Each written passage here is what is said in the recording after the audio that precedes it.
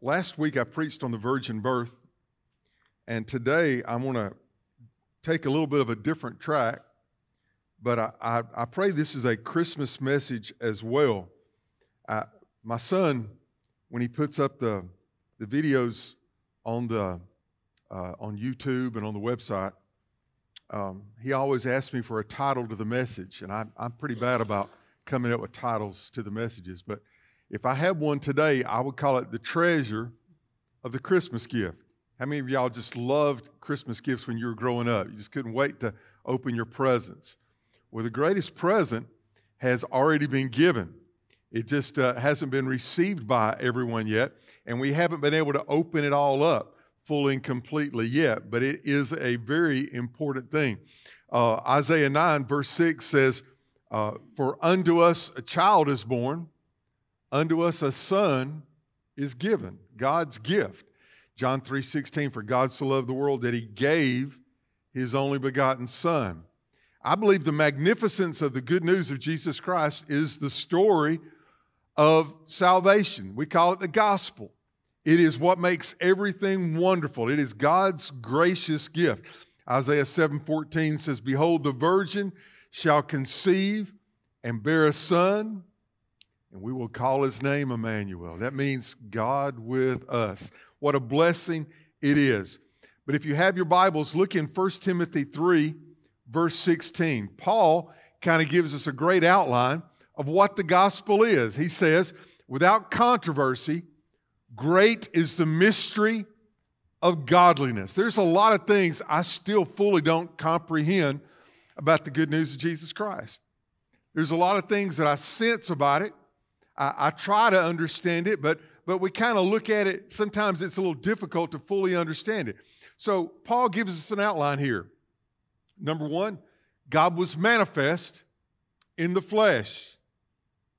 Jesus had to come in humanity, born of that Virgin Mary, conceived of the Holy Spirit, the little baby that came in Bethlehem that is what we think of so much about for Christmas.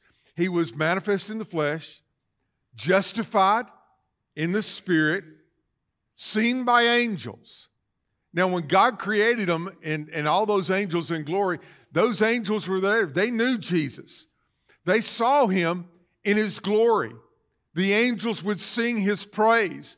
They saw him in the perfection of all that was there. And really, some of those angels even saw Jesus and saw all the glory that he got, and they wanted that too. They coveted that glory. And they thought that they were just as good as Jesus was. They wanted to be on the same level, and that was sin. That was pride for them, because nobody's on the level of Jesus Christ. But he was seen by the angels. But it also says, preached among the Gentiles, preached in the world. Now, there was God's chosen people, the Jews people, but aren't you grateful that we get an opportunity to hear about Jesus too? Amen. I'm saved because of that. Preached to the Gentiles, believed on in the world. That's the miracle. Generation after generation, century, millennial, people hear, believe, and are saved and become part of God's wonderful, glorious family. It's believed on in the world. Christianity works. I don't know if I can say it any better way than that. And then he says, and received up in the glory. He was manifest in the flesh, justified in the Spirit, seen by the angels, preached among the Gentiles, believed on in the world, received up in the glory. That's the gospel of Jesus Christ. But I want to talk about that little word here that Paul uses. He says, "And without controversy, great is the mystery of godliness. God was manifest in the flesh." Manifest. Now, when you think of that word, the very first thing that comes to my mind is just made known. He was made known in the flesh. But really, this is what the word means. It was that which was in the pre-existing form that was delivered into the world, presented to us, made known to us. So we think about this. This is a story of God, Jesus being God, being in glory, but having a plan where we could come to know Him. So the pre-existing God stepped into time and was made known unto us, came as the little baby in the manger, lived the sinless life. His story was preached in the world.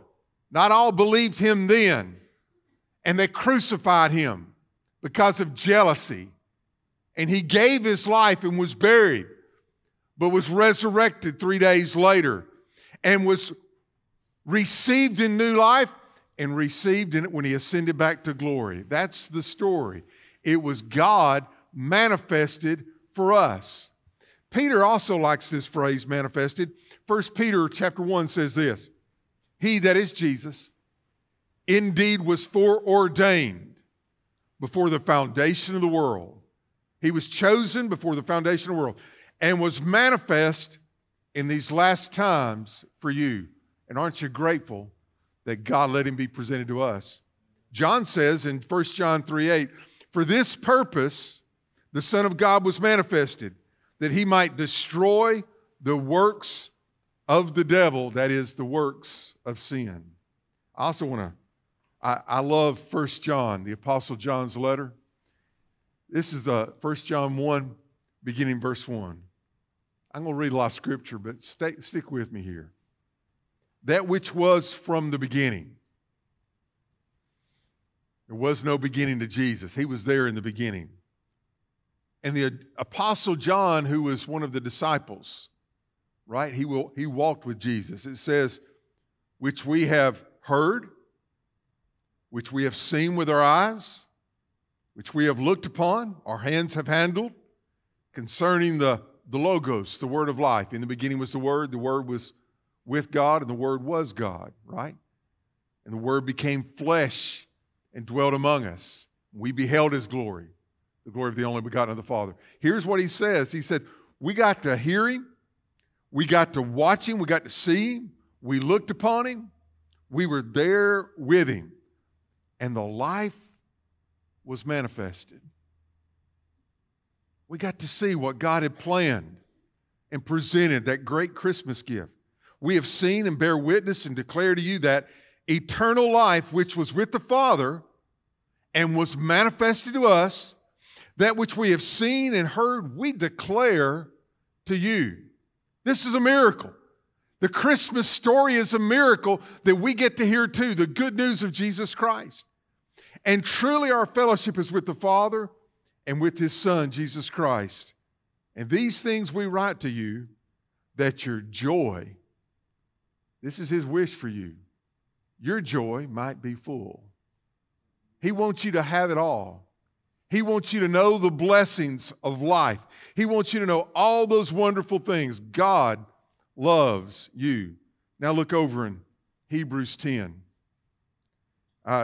Hebrews is a wonderful book that was written so that the New Testament could be explained and presented to the Jews as well.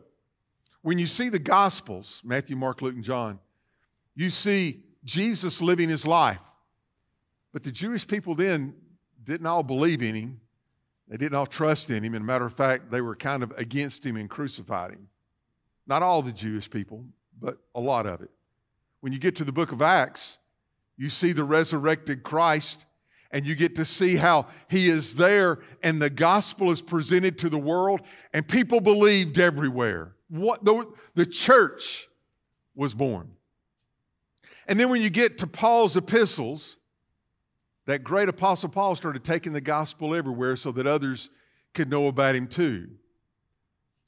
But the book of Hebrews takes the New Testament of Jesus Christ and presents it to those Jewish people who they had the Old Testament. And the Old Testament talked about Jesus Christ, as the Messiah, but it also talked about all the sacrifices, the body sacrifices that had to be made, the blood of bulls and of goats and of lambs and all that. If y'all have ever read the book of Leviticus, it's a bloody book as it describes all of those offerings that would have to be given, all those sacrifices that would be given. When you look and you see those things, it was there so that they could understand the good news of God. Look in Hebrews 10, verse 1. I'm just going to kind of walk slowly through this. I've learned that it's not my words that y'all need. It's God's word, right? So I'm going to just do my best just to illuminate the perfection of God's word given by His Spirit to your heart. Look in verse 1. For the law, that is what they were taught, the ways to God, having a shadow of the good things to come. It wasn't the bright light yet. They couldn't really see it. In the Old Testament, it was just a shadow of what would come, what would be presented in Jesus Christ. And not the very image of the things, can never, that Old Testament, that old way, can never with these same sacrifices which they offered continuously, year by year, it could never make those who approach perfect. All of those offerings, all of those oxen and bulls and goats, the lambs, they couldn't cleanse people from their sins. There was just a symbol. Look in verse 2. For then would they not have ceased to be offered. If it actually gave forgiveness, then they wouldn't have had to keep doing them over and over and over again. But he said, for the worshipers once purified would have had no more consciousness of sin, but they weren't forgiven. It was just a symbol. Verse number 3. But in those sacrifices, there is a reminder of sins every year. For it is not possible that the blood of bulls and of goats could take away sins. Therefore, when He, that is Jesus, came into the world, He said this, and this is a quotation of Psalms chapter 40. Sacrifice and offerings you did not desire. God wasn't satisfied by the blood of bulls and of goats.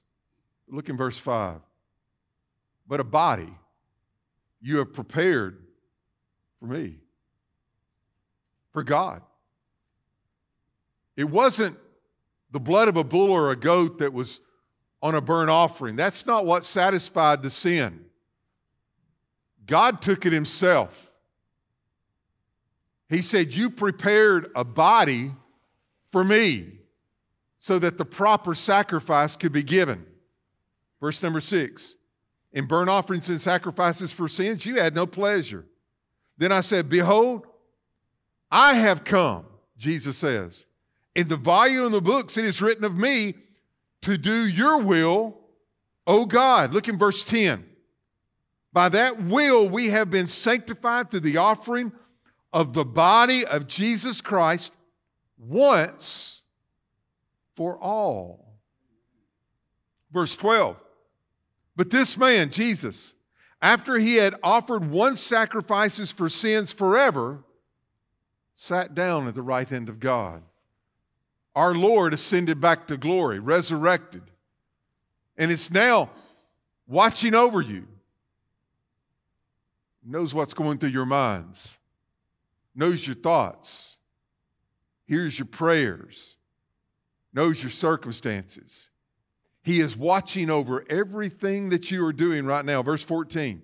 For by one offering He has perfected forever those who are being sanctified. By that one offering on the cross of Calvary, He perfected forever.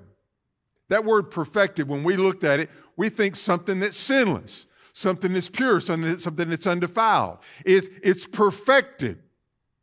But though Jesus was perfect, that's not what that word means. That word means perfected there. And I know us preachers, we like to always talk about what that word means and what that word was. Well, this is really important. The word is teliau. And it means, let me just read the definition to you. It means a purpose for which a thing was made as being fulfilled. The purpose for which something was made as being fulfilled. Let me see if I can explain this. An acorn has everything in it that it needs, but it's not there yet. Though it is everything of a tree, it hasn't grown into that yet. So we would say the tree is perfected what the acorn had in its intent. Y'all got that? The tree is the fulfilled purpose. A little child is born. I mean, you go up to the hospital and there's balloons everywhere and everybody's celebrating because a life is there. And the parent takes it, tries to feed it, right? You clothe it a little bit and you sing to it and you pray over it and you love on it and you hug it so close. And when you're holding that baby, you think of all those dreams that you have for that child, all those hopes, all the things that you hope would be fulfilled. But it's not there yet. Though it has everything then, the man or the woman is the perfected of what began in the baby. God in eternity had a foreordained plan of love for us. He wanted you to have everything. He wanted you to not have turmoil in your life, but to have peace. Not to have strife, but to have joy. He wanted everything that was of himself, his nature, all that he had. He wanted it to be given to you, but to get us from where we are as sinners to where he is, the holder of all that is good and perfect in love. Jesus came born of the virgin, not of man, but conceived of the Holy Spirit. And everything that was of God became man in that Virgin Mary, born in Bethlehem. And to fulfill the plan, the purpose, to perfect that plan, to live the sinless life, to be obedient in all things, to tell the good news, to show the example of what the life would be, to be rejected, to be crucified, to be buried, but to be resurrected and ascended to glory. And by the way, and loving on you right now, caring about you right now. What happened then was God's perfection for us. The salvation that we think of, that's exactly what he's trying to say there. But look what it says there. Go back to, if you would, Hebrews chapter 2. We're going to stay in Hebrews 2 for a while longer. Look what it says in verse 9. You there? Say amen. If you're not there, say wait. I'm going to get you one way or another. Look in verse 9. But we see Jesus, who was made a little lower than the angels. Hold on. The angels were given a celestial body. They don't die. They don't die. They live forever. We have to live. Our soul's going to live forever, but we go through this body of death. So understand this. He was made lower than the angels when he came and became human. Think about this. All those angels that were created that saw his glory, those that were jealous of it and thought, I'm as good as he is. And they were perfected until they sinned. But Jesus, when he came, did not come as the prince to be born into some palace somewhere. He came lower than the angels. Took on a human body, one that would have to die. I wonder what those angels thought when they said, really? He's going to do this? I wonder why he's doing this. Look what it says.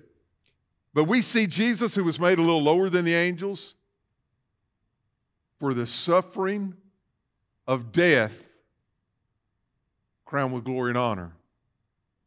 that he, that is Jesus, by the grace of God, might taste death for, what's that word? Does that include anybody, everybody? For God so loved the world that he gave his only begotten Son. Verse 10. For it was fitting for him, for whom are all things, he created all things, and by whom are all things, he sustains all things, in bringing many sons to glory, to make the captain of their salvation, come on now, perfect through sufferings. Teliau. To get the fulfilled destiny, he would have to go through sufferings. To find the finished, perfect plan, he had to go through what the symbol in the Old Testament, the bull or the lamb. When Abel came to worship God, Adam and Eve's son, he came bringing a blood offering, looking forward to what Jesus would do. Perfected through sufferings. Perfected through sufferings. Luke 12:50 says this. Jesus said, I have a baptism to be baptized with, and now I am distressed. Literally, I am in agony until it is accomplished. John 12 says this, now my soul is troubled. What shall I say? Father, save me from this hour, but for this reason I came to this hour. Luke 22:42 said, Father, if you are willing, let this cup pass from me. Nevertheless, not my will, thy will be done. Luke 22:44 says this, and being in agony, he prayed more earnestly, and his sweat was as it were great drops of blood falling to the ground. He was under that much strain, that much suffering. Yet it pleased the Lord, Isaiah 53 says, it pleased the Lord to bruise him. He has put him to grief. When you make his soul an offering for sin, he shall see the labor, literally the travail of his soul, and be satisfied. When I think of Jesus on the cross of Calvary, out of love, he allowed them to do all the things that they did to him. The King of Kings, who had a crown of diadems, let them put a crown of thorns on his head. The one who gives us life, they beat him. I think of the spittle on his face when they took and slapped his face and pulled out his beard. When they whipped him with a cat of nine tails. When they cursed him and mocked him. When he quietly allowed them to lay him on that cross and pierce his hands and his feet. Raised between heaven and earth. All out of love. Hebrews 4 said he went through all these things so that he could be a high priest who could know what we go through. He knows how you feel. He knows your sufferings. This morning, it was about 30 degrees. I got up and got dressed early before I walked out of the house to get in my nice warm truck. I put on my top coat Y'all know what I'm talking about? Those big overcoats that you put on.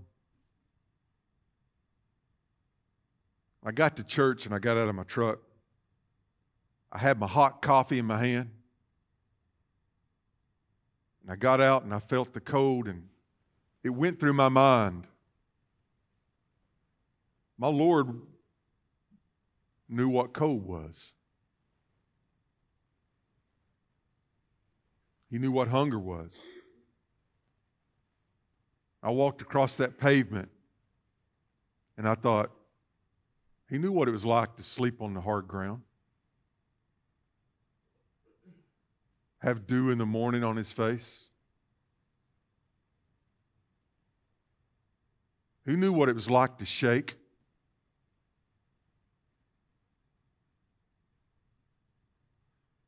He knew what it was like to be misunderstood. He knew what it was like to be ridiculed. He knew what it was like to be rejected, misunderstood, and have a friend turn his back on him. One time He said to the throngs of people that were there, when many of them started to turn and walk away, He looked at His disciples and said, "Are you going to leave me too?" He knew what it was like to have a plan that was more important even than family.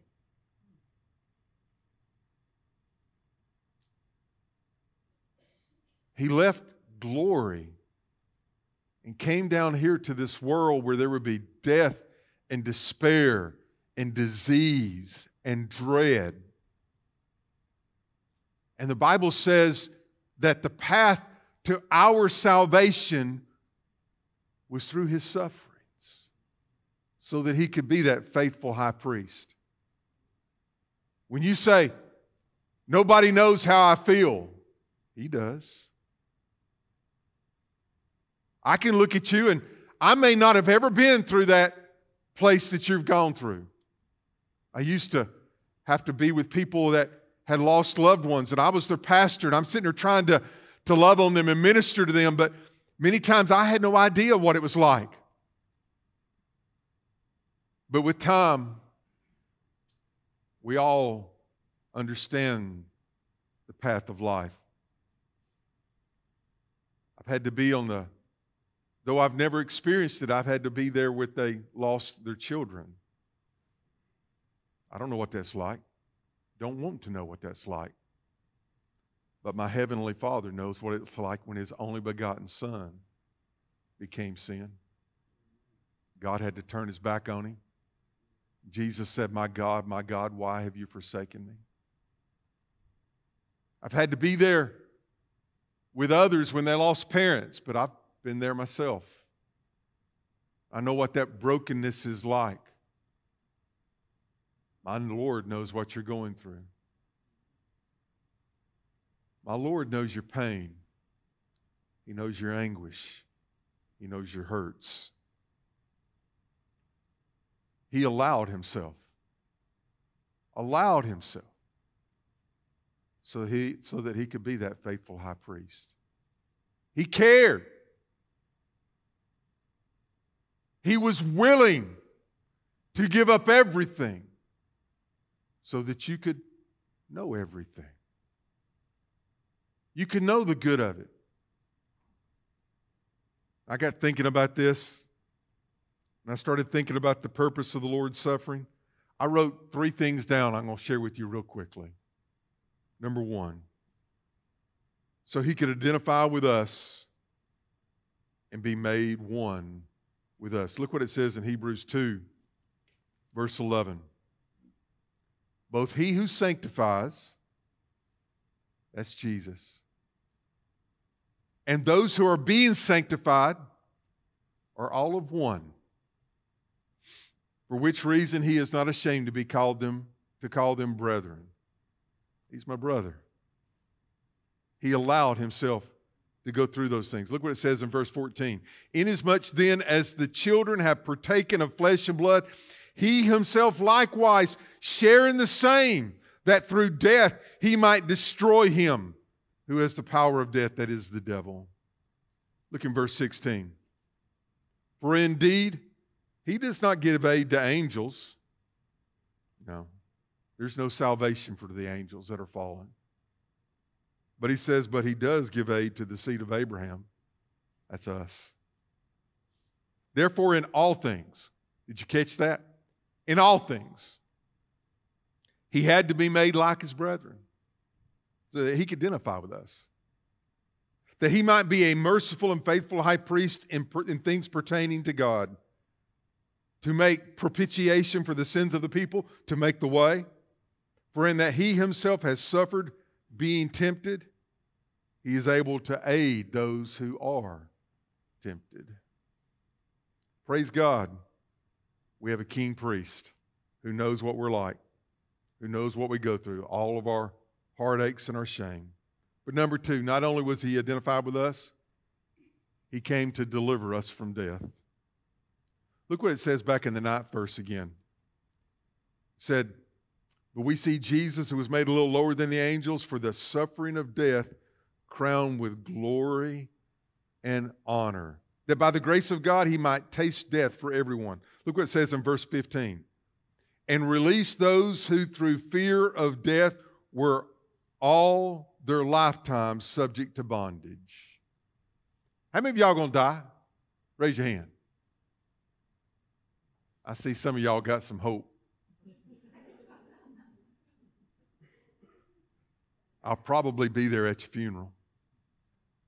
If God tarries, guess what? Statistics are against us. If God tarries, 1 out of 1 of us are going to die. That means every one of us. Every one of us are going to know what it means to taste the sting of death. We'll close our eyes to this world. And we'll have to face what that death is. But guys, I got a word for you. Death is only the gate to heaven. You can't get there without it. Unless, if the trumpet blows and Jesus comes back to gather his own, we're at it. I'm out of here, and I hope you are too. Amen? But if he tarries his coming, we got to go through the avenue of death. Matter of fact, next Sunday, Lord willing, I'm going to preach on the second coming of Christ. I figure if I talk about the virgin birth and I talk about the life that he lived, I might as well talk about the homegoing. Amen? And that's the third thing. He came to identify with us. He came here to defeat death, which after they crucified him and put him into that tomb, Resurrection Sunday, he arose. Up from the grave he arose. Amen? And is now ascended back to glory. But number 3, that's the last thing. He wants to take you to heaven. None of us know what it's like for the love of God to leave heaven to come here, to be like us. Why? Why would he want to do such a thing? The word perfected there means there is a beginning, but there's also the fulfillment that would come. May 24th, 1962, Brian, in this earth, had a beginning. But there will be no end. I might have to walk through that gate of death, but the Bible that I read says absent from the body is what? Say it again. Present with the Lord. So he ascended back to glory. I'll just have to go the other door. Amen. I'll just go through that door of death and I'll just be with him. So that everything that is in the divine nature of God, he wanted us to have an opportunity to have it. He wanted us to know joy, complete joy. He wanted us to know love, total and complete love.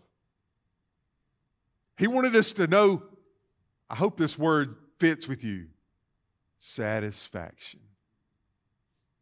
I'm never going to have that down here. Because no matter how, you ever had one of those days you just wanted to grab that moment, take a picture of that moment. You never wanted to lose that moment. You just thought it was so wonderful, it was so good. I just never want to let go of it. But down here we always have to, right? But not there. Joy, unspeakable and full of glory. He has loved us with an everlasting love, one that never diminishes, one that never goes away. What an amazing, mighty, glorious God to take us home. I love verse 10. Let me read this verse one more time. Hebrews 2:10. For it was fitting for him, for whom are all things and by whom are all things, in bringing many sons to glory, and I pray more and more, to make the captain of their salvation perfect through suffering. And his perfect gift to you is that same perfection. The fulfillment is me and you with him in heaven. He was willing. We love with a temporary love. We love because it brings us enjoyment. It satisfies us. And if it doesn't satisfy us, we'll quit loving it. That's human love. But God's love is not looking for anything back, but just to honor and bless. And his joy is seeing our face. And for the joy that was set before him, he endured the cross, despising the shame, and is now sitting down at the right hand of God in heaven. Doing what he needs to be doing, watching over us, taking care of us, loving on us, providing for us, protecting us, keeping us, perfecting us all the way home. How many of y'all looking forward to death?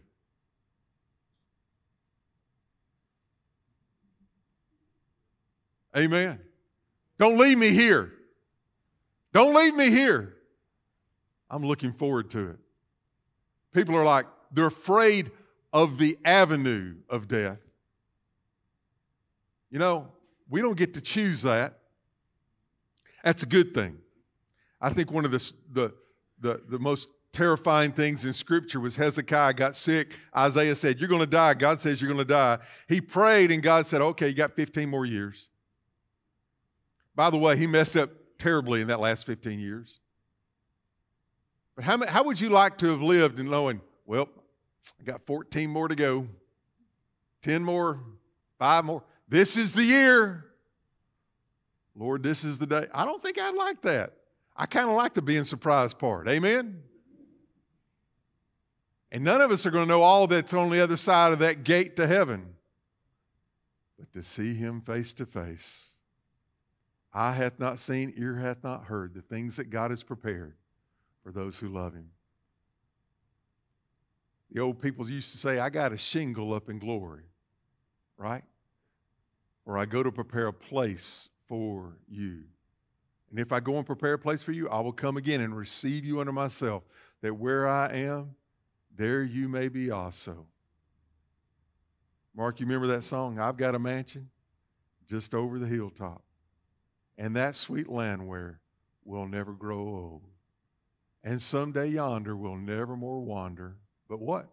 Walk those streets of purest gold. I just get to enjoy the glory of ever. The greatest gift of Christmas is salvation in Jesus Christ. You don't want to leave this world without it. You want to know all the glories of the perfection that God has planned for you. You do not want to spend your eternity without the presence of God's love, joy, peace, hope, satisfaction. Somehow, in the South, we think everybody's going to heaven. I'm a good person. I'm going to heaven. There is none good, no, not one. That's what the Bible says. Well, I've been to church my whole life. Well, I appreciate that. And it doesn't matter how many times you've gone to church. It doesn't how much you've given to this cause or that cause or the other cause. The only thing that's going to get you into heaven is knowing Jesus Christ as your personal Savior and Lord. That means that you come to a place where you say to Him, I believe that you are God's Son. I believe that you lived a sinless life. I know that you went through those things for me. You suffered for me, even to the place of the cross where you gave your life for me. They buried you. They put you in the tomb. But on Resurrection Sunday, you came forward. You are alive and well. You ascended back to glory. You are watching over me. You are taking care of me. And to you, O Lord, I give my life to you. I repent of my sins that separated. Come into my heart and save me. I am yours. You are mine. You see, it really doesn't matter how many times you've heard someone say that. What matters is that you personally experience that. That's the greatest gift. That's the perfect Christmas gift.